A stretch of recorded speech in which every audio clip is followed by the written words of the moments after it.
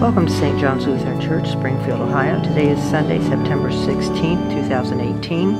This is the 17th Sunday after Pentecost. St. John's is located at 27 North Wittenberg Avenue, Springfield, Ohio. Our telephone number is 937-323-7508. Our pastor is the Reverend John H. Pollock. Our organist is Greg Nolte, and our choir director is Vicki Perks.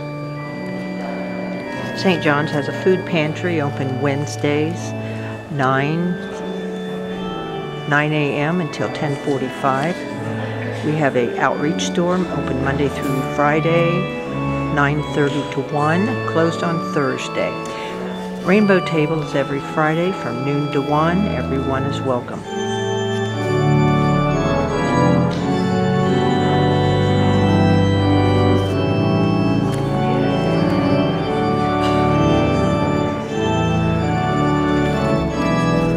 The flowers on the chancel stands are from Jerry and Phyllis Cochran in honor of their children and grandchildren's birthday, and from Pastor and Gina Pollock in honor of their sons Joel Pollock's birthday.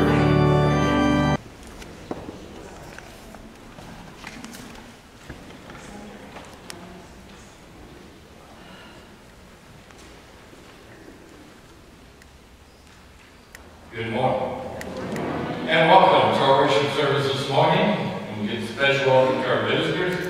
If you're new in the Springfield County area or looking for a new church home, we invite you to make St. John your new church home. As always, we begin by preparing our hearts and minds for worship with the order of confession and forgiveness on page 94 in the front of your worship book. So I'd ask that you turn to page 94. And I invite those who can do so without difficulty to please stand.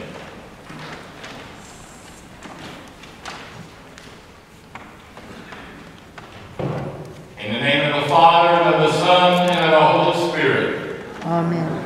Almighty God, to whom our hearts are open, all desires known, and from whom no secrets are hidden, cleanse the thoughts of our hearts by the inspiration of your Holy Spirit, that we may perfectly love you and worthily magnify your holy name, through Jesus Christ our Lord.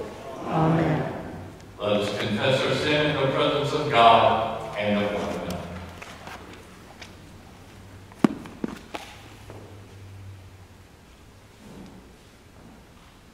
Most merciful God, we confess that we are captive to sin and cannot free ourselves. We have sinned against you in thought, word, and deed, by what we have done, and by what we have left undone. We have not loved you with our whole heart. We have not loved our neighbors as ourselves. For the sake of your Son, Jesus Christ, have mercy on us. Forgive us, renew us, and lead us, so that we may delight in your will and walk in your ways, to the glory of your holy name. Amen.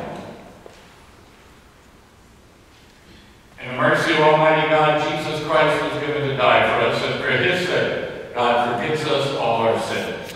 As a called and ordained minister of the Church of Christ and by his authority, I therefore declare you the entire forgiveness of all your sins, in the name of the Father, and of the Son, and of the Holy Spirit. Amen. We now begin our worship with Lord, whose love and humble service, hymn number 712, in the back of your worship. Hymn number 712.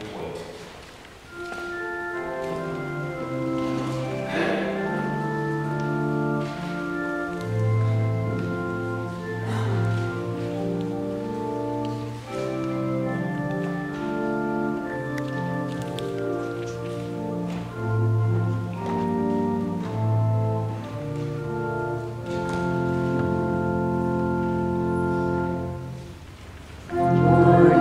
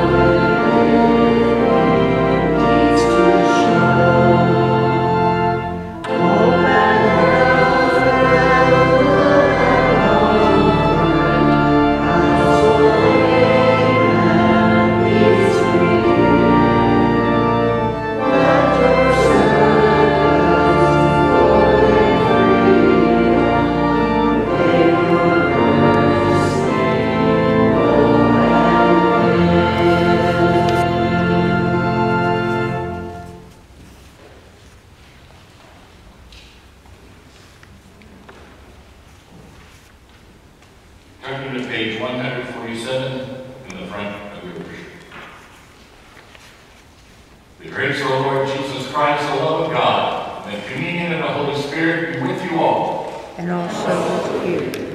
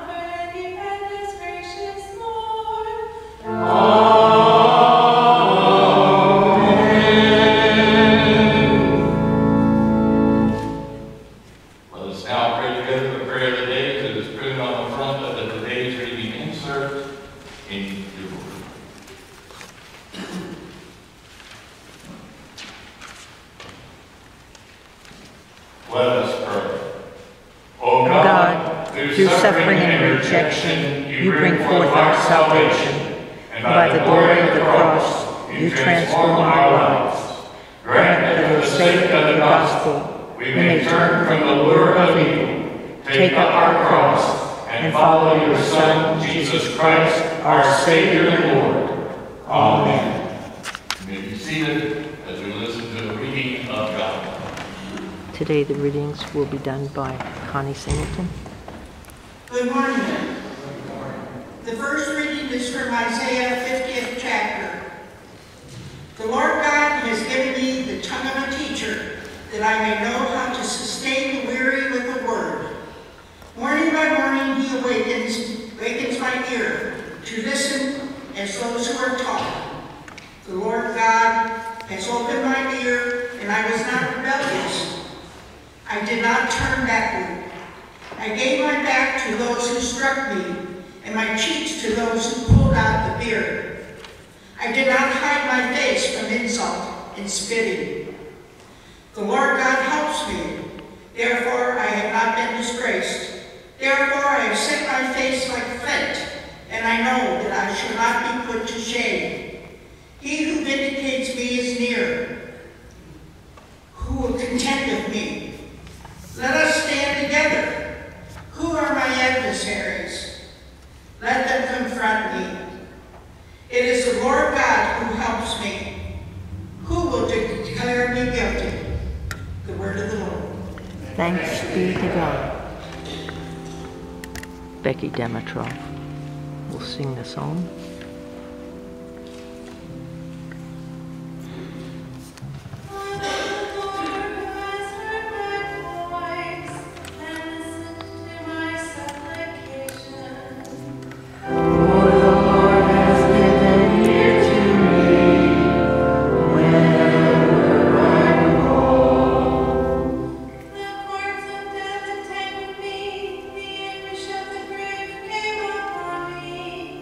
I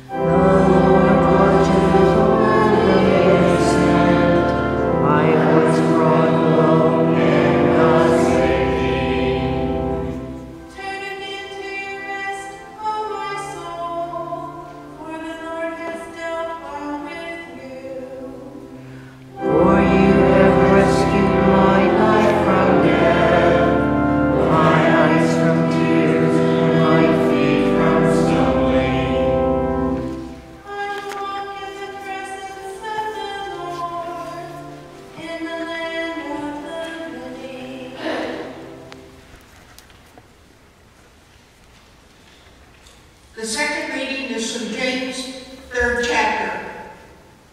Not many of you should become teachers, my brothers and sisters, for you know that we who teach will be judged with greater strictness, for all of us make many mistakes. Anyone who makes no mistakes is speaking is perfect, able to keep the whole body in check with a bridle. If we put bits into the mouths of horses to make them obey us, we guide their whole bodies. Or look at ships. Though they are so large that they take strong winds to drive them, yet they are guided by a very small rudder, wherever the will of the pilot directs.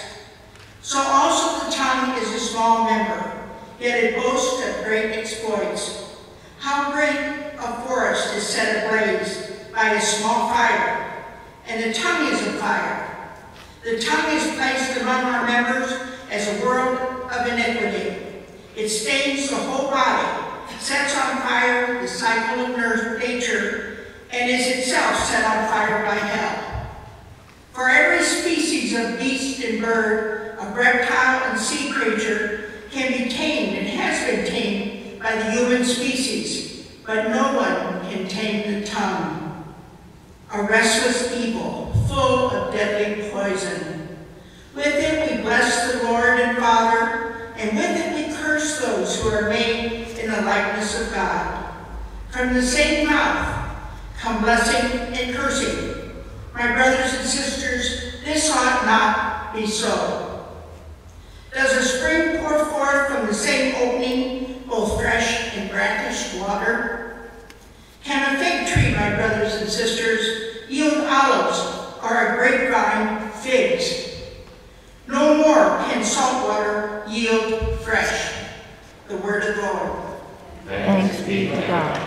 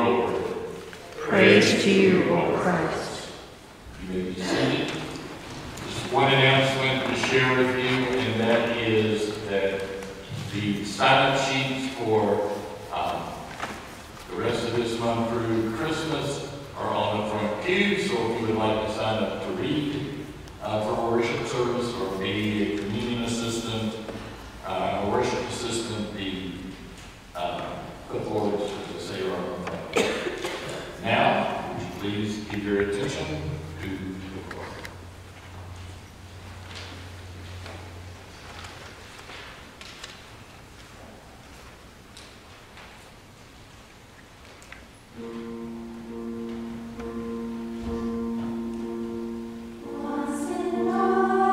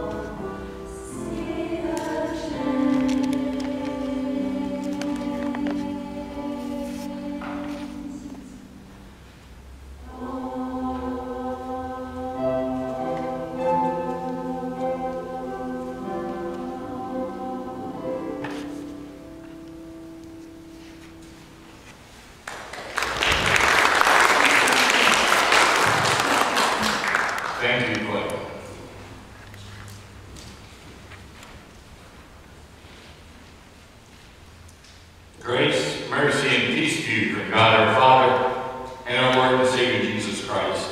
Amen. One activity that begins when we're very young and continues throughout our pilgrimage on earth is that of receiving invitations.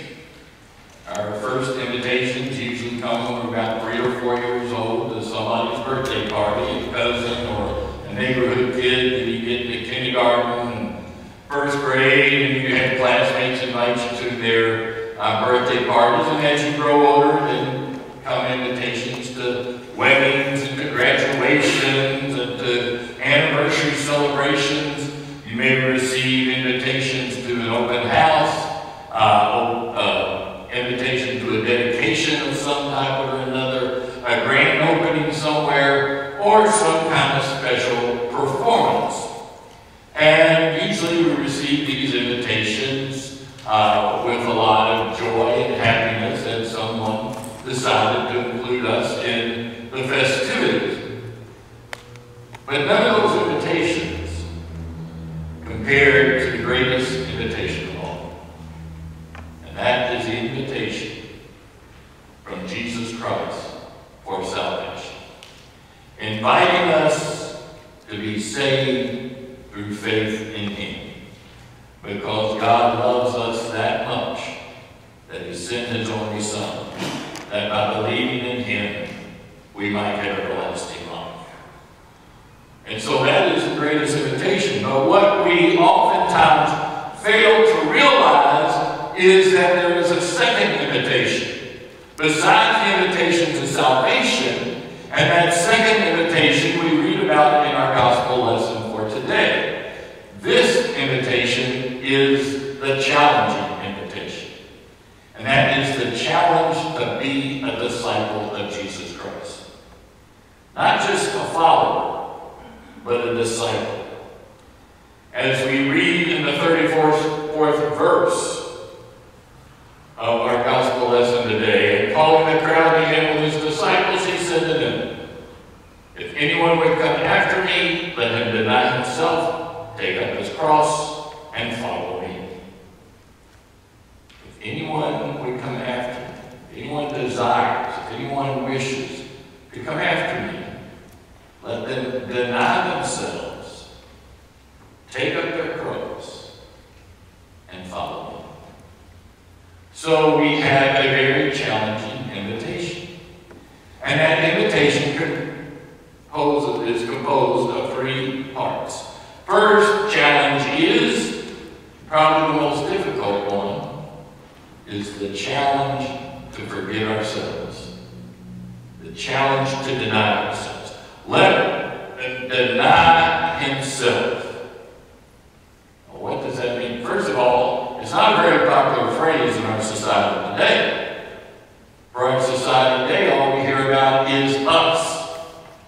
You, me, looking out for number one, doing what you want to do, demanding what you think is your right, carrying on what you want to do, carrying on without judgment or without any criticism. Well, that's not what Jesus is saying. Jesus is saying deny ourselves. That word means to forget ourselves. It means to disregard ourselves. It means to lose sight of our interests, our personal agendas. It means to withdraw from fellowship with those who encourage you to act differently than the way of Jesus Christ. And it means to decline, that is, decline in a certain activity. And it means that it is a once and for all action. That you make this commitment to Jesus Christ once and for all. So that the world knows you are a follower of Jesus Christ and not a follower of Him. This is not an easy challenge for any of us. No matter how devout Christian we are, it's not easy to put aside our desires, to put aside our wants, to put aside what we think or what we feel. But that's exactly what Jesus is calling us to do. Yet constantly society says, look out for number one. Look out for number one. Don't worry about anybody else. Just think of yourself. When Jesus says for us to deny ourselves, he is not saying for us to withdraw from society so that we will not be tempted, because as God created us in the beginning, he created us to be in community. And to be in community means to live with one another, to respect one another, to have a certain set of rules and morals and values that you hold in common. It means to be concerned about one another. And you compare that with the modern day movement of thinking only of the self, not caring about anyone else.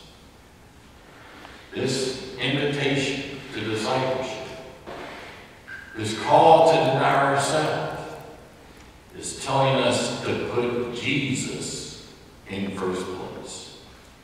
Is reminding us of where our priorities are. And yet today, as throughout history, the devil in the world constantly tried to push us to putting other things as priorities. Put Jesus way down there somewhere, 5th, 10th, 20th. You know, pay attention to him on Sunday when we gather together in church, and then the rest of the week, be like the rest of the world. Make other things your priorities. And if we look around our society today by seeing what's on the news and reading the internet for news, an outsider looking at our nation would say that most people's priorities are one or two things: sports or politics. Because in the news we see all kinds of stories of passionate responses to sports and politics, but we don't see that same passion for Jesus Christ. If you're a sports fan, you wear jerseys and polo shirts and t-shirts and shorts and workout clothes with your team's logo on it, so everybody knows. Doesn't matter whether you're an NFL fan, Major League Baseball fan, NBA fan, or a college fan. You want people to know you put stickers on your car. And I see some people driving around with these great big Buckeye helmets on the side of their car, or a great big Browns helmet or Bengals helmet. I thought, did they ever think how much that's going to damage the car when they go to trade it in? They have to peel that thing off, and there's that big old stickers in that's still there because the sun faded the paint around it, but didn't fade the paint underneath it. But you see that. You see the passion. You see 100,000 people, no matter the weather, go out and watch a 4-hour football game, and nobody sits there and complains. I wish they'd hurry this game up. I wish this game would have been so long. They love every minute of it. Sometimes in the world, they wish it was still going on. Except maybe if you go to a baseball game in the last 17 innings, you probably wish you did shorten up somewhat. But just think, if we as Christians had a passion for Jesus Christ that people have for sports, and if we would be willing to identify ourselves as eagerly as Christians as we do our popular team, or our favorite team, it would make amazing changes if we would show that same passion. And the other, as I said, is politics. You see on the news where somebody's going to speak, and people who have a different opinion grab a whole bunch of people together to go and shout the person down, or to cancel the event. When I was in college, you never canceled anybody from speaking on campus. It would advertise this person's coming to speak. If you wanted to go see him, you went. If you didn't, you found something better to do. I mean, went out on a date, or did your homework, wrote your term paper, or went down to the local library hall to spend a minute, interrupt the person from talking just because they were different politics than you. You didn't have all kinds of demonstrations that carry on. And when you see these people, it's like, are you that passionate about Jesus as you are about this political agenda or this political idea? And yet we're amazed when we hear stories that contradict what we see in the media. I bet most of you here, if you pay attention to politics, probably thought that when Harry Reid was the Senate Majority Leader and Senator McConnell was the Minority Leader, that the two of them probably hated each other. Because when you would see them on the floor of the Senate, they were always battling each other. Whatever Harry Reid was for, McConnell was against. Whatever McConnell was for, Harry Reid was against. And then the day came that Harry Reid retired. And the person that gave the most passionate, heartfelt speech about Harry Reid retiring was Mitch McConnell. And he even made this statement that as he was talking, he said, "You're probably not going to believe this next statement. Those of you in the media especially, and probably a lot of people, maybe even some of my colleagues in the Senate, so that Harry Reid and I are best friends. So we go out together, we dine together, we drink together, we do all kinds of things together. We know what our priority is. It's not our party, it's the good of the nation. And we recognize that we are supposed to be able to debate ideas and then let the public vote and decide. If your priority is Jesus, then you don't get into that mess of people thinking you hate the other person. I remember when I was growing up as a kid, for some reason I had the idea that if, in sports, if you were on the opposite team, you couldn't stand the people on the other team. And that all coaches hated each other. And then once I started playing ball, I found out it was the exact opposite. Players are friends with each other. Coaches are friends with each other. They go out and have dinner together after a game and so forth. If your priority is Jesus, you can think that way. But if your priority is just partisanship, if your priority is just having power, if your priority is just being top dog, then you're going to let them really important things come through and forget what's innocent. I remember back in the 80s, someone coming up to me after President Reagan was elected president. Oh, the earth's falling, the sky's falling, the world's going to come in. Americans, we know it's going to be no more. We can't stand to have this actor as president, and he's going to do all kinds of things. Well, he's 8 years went by, America was still standing. In that 8 years, Berlin, the beginning of breaking down the Berlin Wall and the destruction of the Iron Curtain began. Then Bill Clinton was elected after George Bush served one term, Papa Bush. Somebody came, oh, the world's coming in, the sky's falling, Clinton got elected, Bush should have been re-elected, this is going to be terrible. Well, we went through 8 years of Clinton and we're still here. And our priority needs to be Jesus. Jesus is going to take care of us. Doesn't matter who's elected or whatever. When we trust in Jesus, we can bear anything. And so that's what it means to deny ourselves. Deny those personal petty grudges and petty desires, and giving into the flesh instead of listening to the word. So that's the first challenge of discipleship. The second is a challenge of full surrender. This is when Jesus says, take up your cross. Take up your cross. The cross is about death. The cross was a symbol of death. The cross was one of the most horrible types of execution ever invented by man to inflict on other human beings. Rome used it probably more than any other society because it made fear run through the hearts of a conquered people.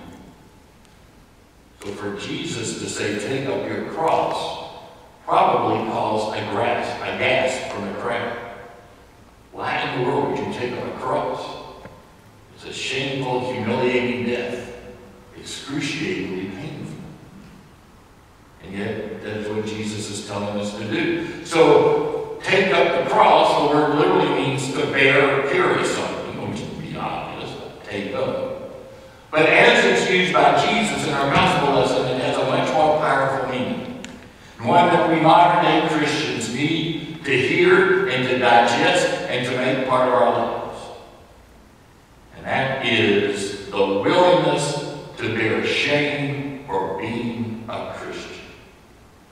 The willingness to bear shame for being a Christian.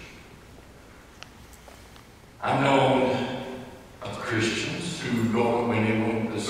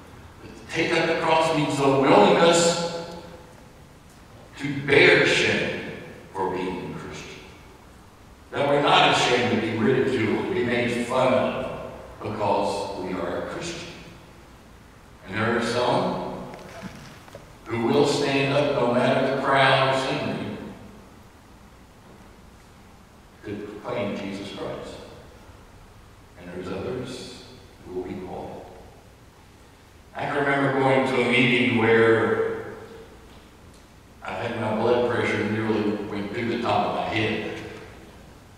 It was a young pastor who hadn't been in the parish 2 or 3 years and then was moved up to the Senate office, not our Senate, different Senate. And they were carrying on and making fun of pastors wearing the cleric collar at a ball game, or to the movies, or to the opera, or to the ballet. That is so stupid to be wearing. Why would you wear your collar to a ball game? It's like, maybe it's because they think that's a way they can witness to Jesus Christ. And maybe when they're sitting there in that stands at ball game, their neighbor or person next to them or in front of them might ask them about Jesus and why is Jesus so important. Or maybe it's a situation that I ran into throughout the lives of our boys when they were playing sports. I would be busy at the hospital or a meeting or just conducting a funeral. I didn't have time to go home and change, so I went to the game with my uniform on as I go. And I never had anybody say anything bad. In fact, I had people come up to me and ask me about Jesus. I think I told some of you this story. Maybe it's just my Sunday school class. But our oldest son, Aaron, was a wrestler besides a football player in track. And one night, he had a wrestling meet in East Chicago. East Chicago was in Indiana. It's not in Chicago. They called East Chicago. It was on the Indiana border. And it's a pretty rough school. Historically, it's a high school that's produced many famous athletes. Several NBA stars came out of that high school. Several NFL stars, some entertainers, and the like. So I had something going on. So I come to the meet in my cleric, dressed in full regalia, and I go to sit up in the bleachers. And the one thing I noticed was that all the fathers of the Griffith wrestlers who were Hispanic were standing behind their sons. And I thought that was kind of strange because I'd never seen that before. So I come sit down in the midst of a bunch of Hispanic students. Because East Chicago has a large Hispanic population. And while I was watching the wrestling meet, after Aaron won his meet, then I was watching the wrestling meet, but not as closely since it wasn't Aaron wrestling anymore. And I noticed 2 big guys come in, Hispanic guys. One had on a black leather coat like in the movies you see the SS wear from World War II. The other guy had a shorter leather jacket. And I noticed all these kids run up to him and talking to him and stuff. And I noticed them look up at me, and so they looked at me and I smiled and kind of nodded to them and went back to watching the meet. And when the meet was over and I'm coming down the bleachers, the man who turned out to be the principal came up to me and he said, "Father,"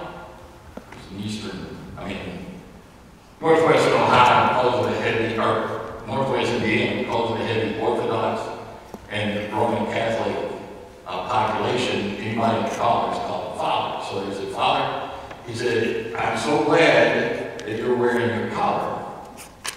And I said, "Why is that?" He said, "You don't realize where you were sitting, do you?" I said, "Why is it sitting among some students?" I thought he said, "You were sitting right in the midst of the Latins, which is one of the toughest Hispanic gangs in Chicago and Northwest Indiana." He said, "You know those 2 fellows that came in?" He said, "That was the local leader and his lieutenant." And he said, "It was so good that you nodded and smiled because what they did was give a signal to all those around you to leave you alone." And I said, "They had it.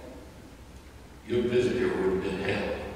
He said, "They would have made you absolutely miserable, if not outright beat you up right there in the stand."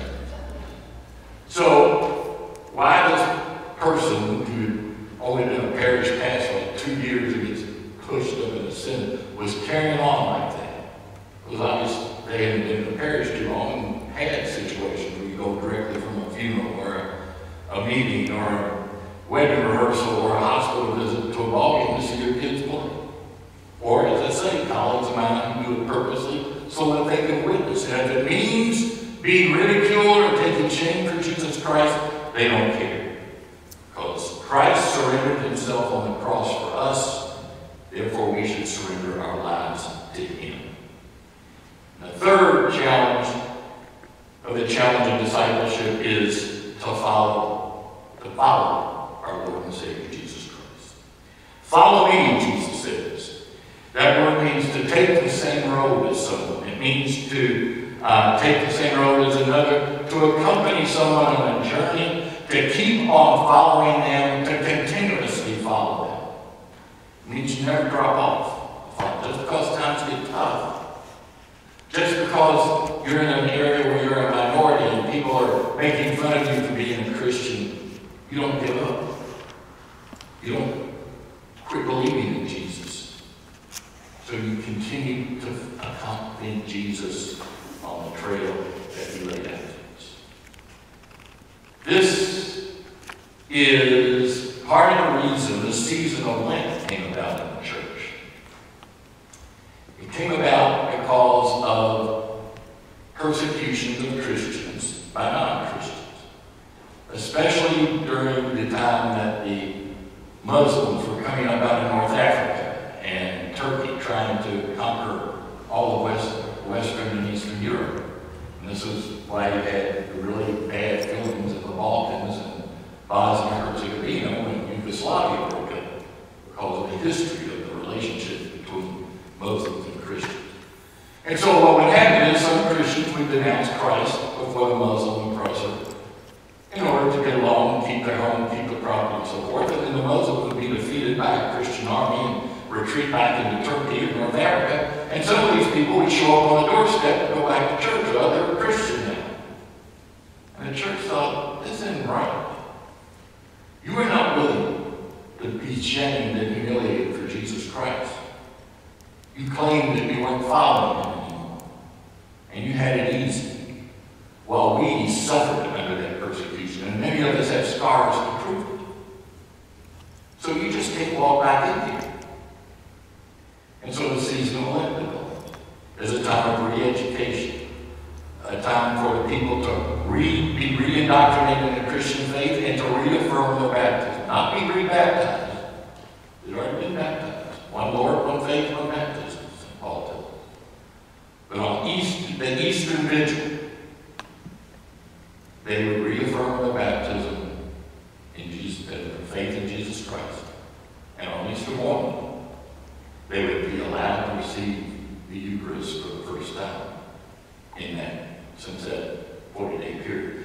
During the church service, during that 40 days of instruction, they were allowed to attend the service up to the sermon. After the sermon, they were escorted out and they had to listen through the windows as the church celebrated the Lord's Supper, because they were basically excommunicated for having denied the faith. Easter Sunday, they were welcomed back to the Lord's table. So to follow Christ means continuously to never back off of being a follower of his. How we do this is through the power of the Holy Spirit. We don't do it on our own. We do it through the power of the Spirit. The Holy Spirit makes it possible. Christ may lead us through some difficult places. He may lead us through as many sorrows as he does joys. He may lead us through as many defeats as victories. He may lead us through as many tragedies as triumphs, more. But he also gives us his promise that whoever would save his life will lose it, but whoever loses his life for my sake and the gospel's will save it. We may go through difficulty, but the gift at the end is beyond compare. All the trinkets of earth cannot compare with the banquet feast which has no end. All the trinkets of the earth cannot compare to crossing to that far side bank of Jordan. All the trinkets of the earth cannot compare to going to that land that is fairer than day. All the trinkets of the earth cannot compare being in the eternal kingdom of our Lord Jesus Christ through all eternity. So accept the challenging invitation to discipleship. Deny ourselves, surrender ourselves, and let us follow Jesus in the good times and in the bad, and receive that glory of eternal life. Amen. Peace of God which passes all understanding, keep your hearts and minds in Christ Jesus. Let us now sing Redeemed, which is on the back cover of your book.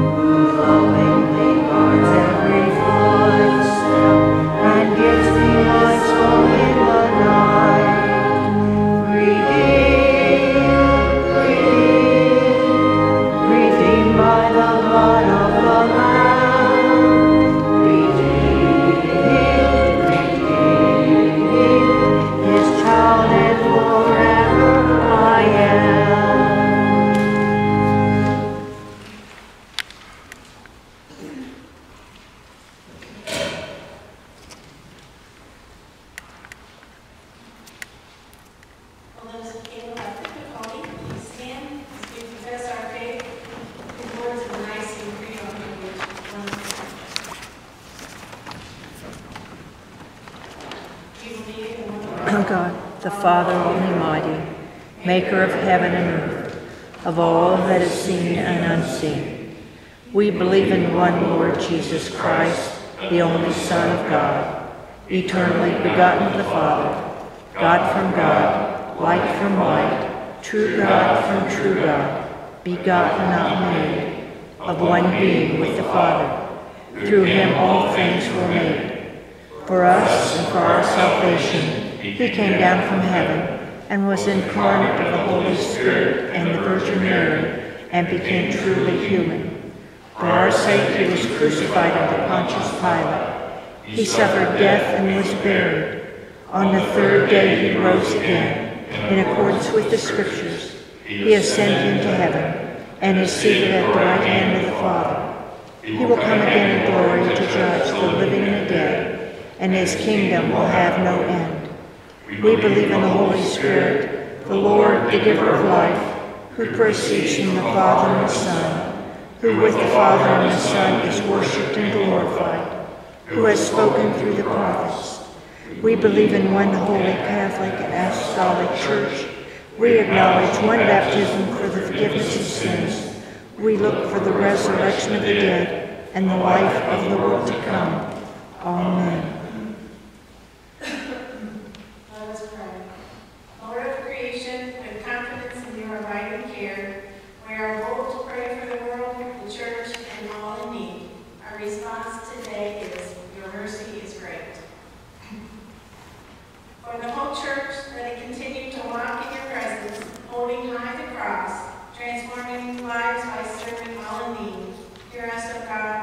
mercy is great. For a renewed awareness of the value you placed on creation in the beginning, that we may recover that holy goodness and practice good stewardship of land, earth, and ocean, hear us, O God. Your mercy is great. For every land shattered by warfare, famine, injustice, and political oppression, that you raise up leaders who seek peace above personal gain and exercise authority in love. Hear us, O God. Your mercy is great. For all who need compassion, that our ministry can provide decent shelter, fulfilling work, nutritious food, suitable medicine, and hope for all children. Hear us, O God. Your mercy is great. For our congregation, that our service in your name transform neighborhoods and touch those who live around us. Hear us, O God. Your mercy is great. For those whose hearts are heavy with sorrow, that they may know the consolation of God's love and the hope of heaven. Hear us, O God. Your mercy is great. Lord of creation, into your hands we commend all for whom we pray, trusting in your mercy through Jesus Christ, our Savior and Lord. Amen.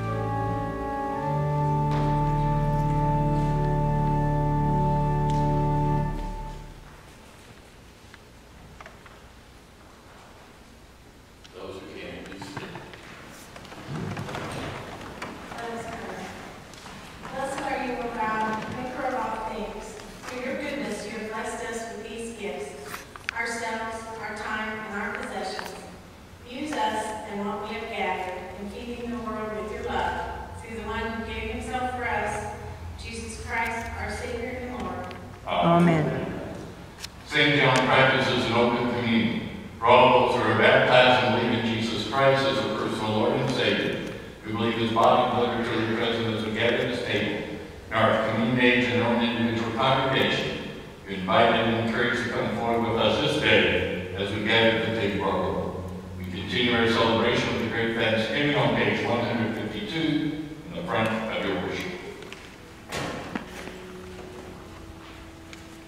The Lord be with you. And also with you.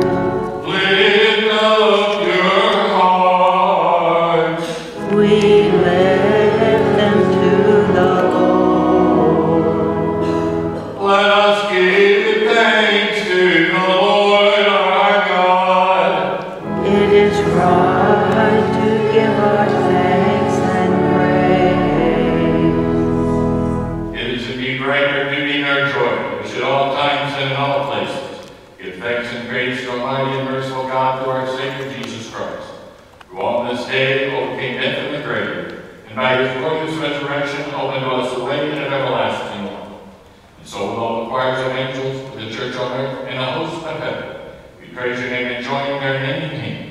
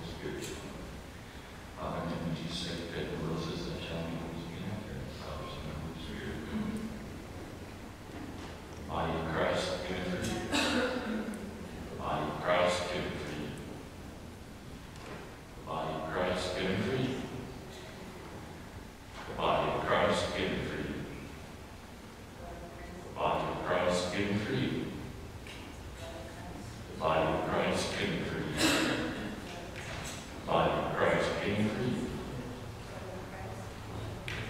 Body of Christ getting free. The body of Christ getting free. The body of Christ getting free. The body of Christ getting free. Body of Christ getting free. Body of Christ getting free. Body of Christ getting free. Body of Christ getting free. Body of Christ getting free. The body of Christ getting free. Body of Christ getting free.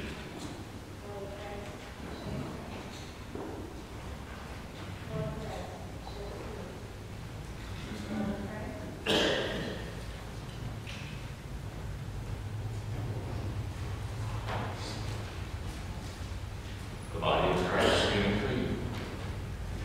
Body of Christ getting free. Body of Christ getting free. The body of Christ getting free. Body of Christ getting free. The body of Christ getting free. Body of Christ getting free. Body of Christ getting free. Body of Christ getting free. Body of Christ getting free. Body of Christ getting free. Body of Christ getting free. Body of Christ getting free. Body of Christ getting free. Body of Christ getting free. The body of Christ getting free.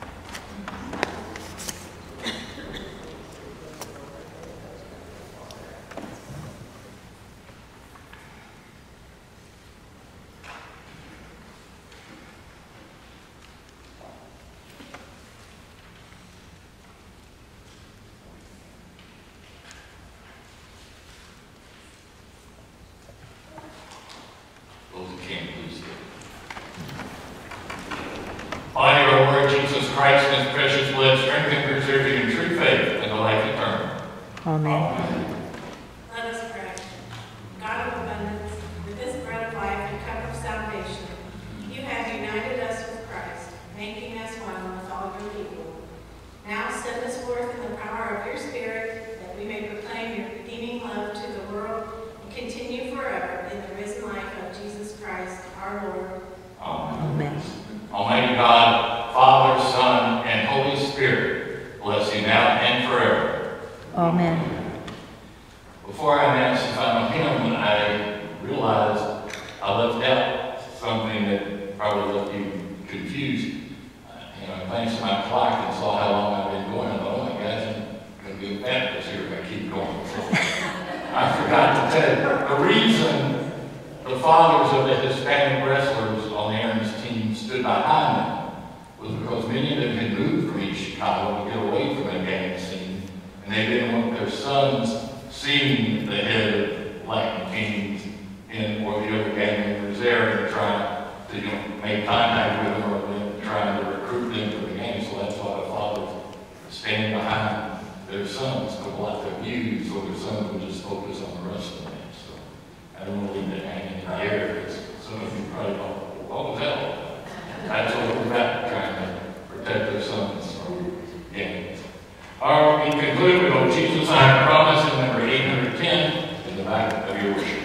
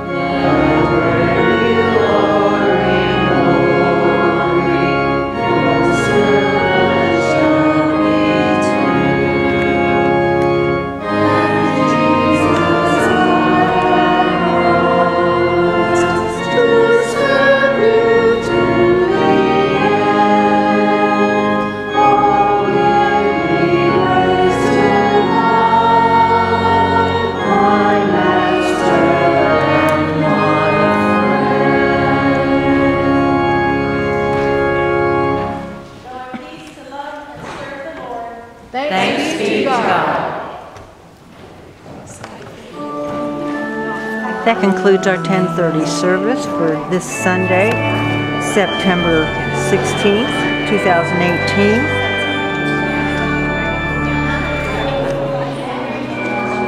We have a 6:30 midweek service on Wednesday in the chapel.